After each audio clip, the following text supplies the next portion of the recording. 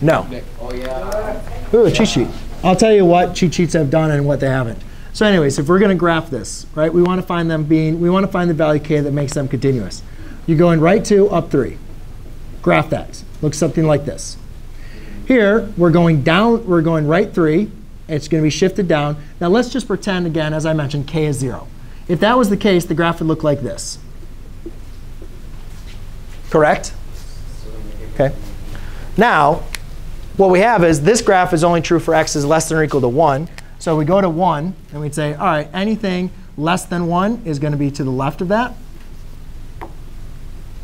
And then anything greater than 1, or in this graph, is for x is greater than or equal to 1. So it'd be like down here and look like this. Now, you guys can see these graphs are not continuous, right? I mean, there's a jump discontinuity here. So k being 0 is not going to make them continuous. So what we want to do is find the value k that makes them continuous. Does that make sense? So we know, what does k do in this equation? K is going to be shifting the graph up or down, right?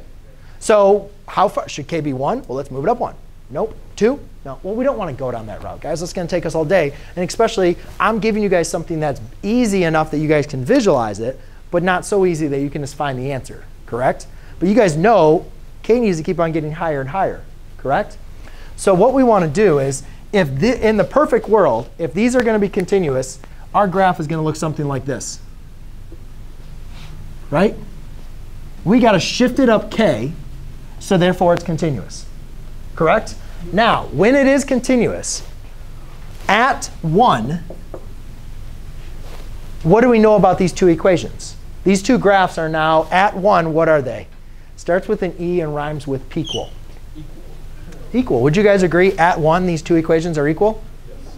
So guess what? Algebraically, guys, when we know two quantities are equal, why don't we write an equation then that represents that?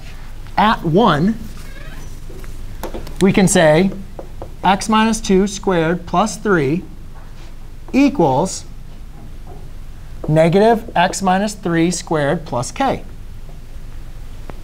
But again, where do they have to be equal at? 1. When what equals 1?